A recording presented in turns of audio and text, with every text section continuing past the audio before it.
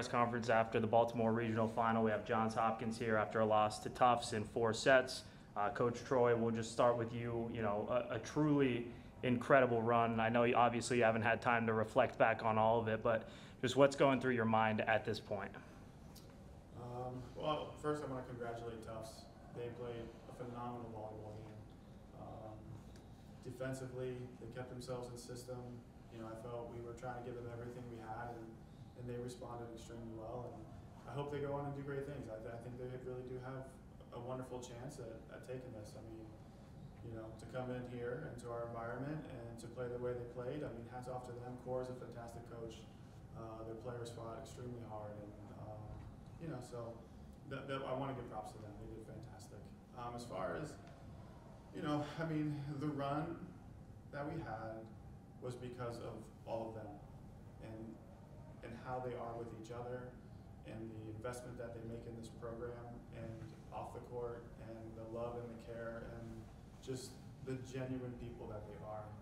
And yeah, you can win off of talent, but you don't do what this amazing group has done just off of talent. And so I just want to make sure that we emphasize that it's the program's culture and the people that are in this program that have allowed this to happen the way it has happened.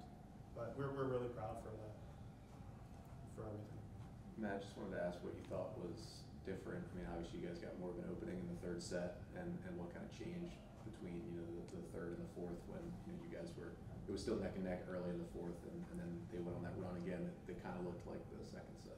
Yeah, I mean, I think one, they put themselves in the system a lot, and anytime a team puts themselves in the system as much as they did, they're going to be tough to defeat. And you know, they played out of their minds today, in my opinion. Could we have played better? Yes.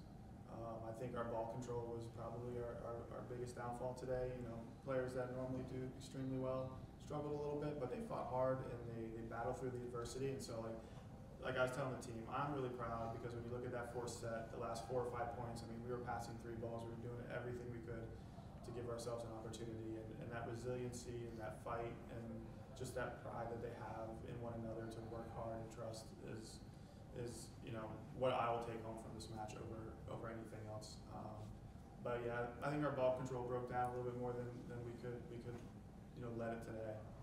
But you know, everybody stepped up at some point, you know, during the match and played hard and well. You know, so.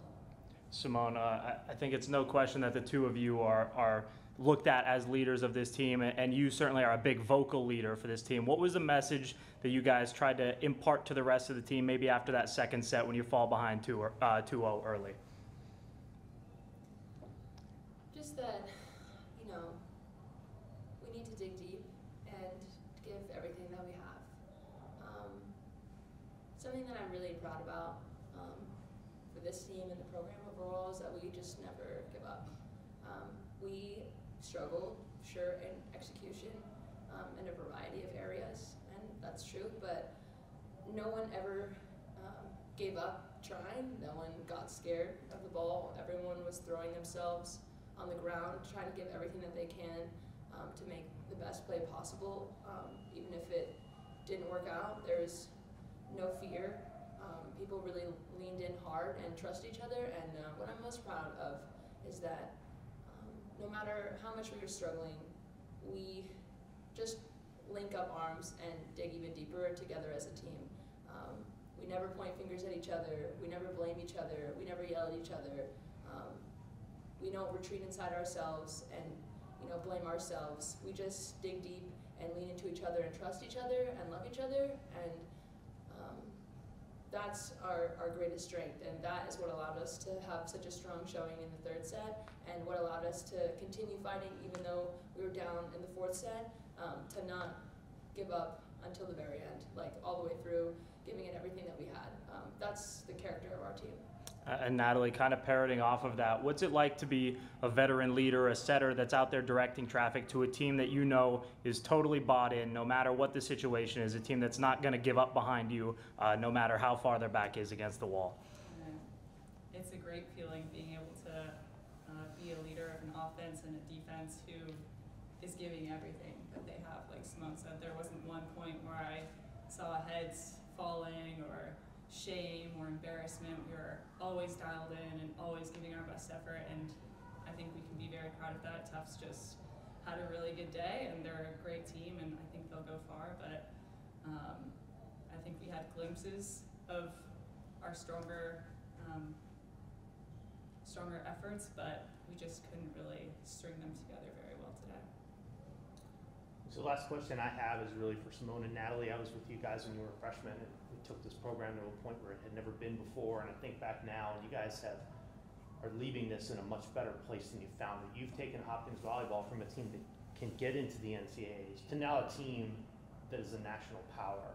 I know it's hard at this minute to think like that, but how do you feel about where you're leaving this program and the players that you've trained about what it means to be a Hopkins volleyball player?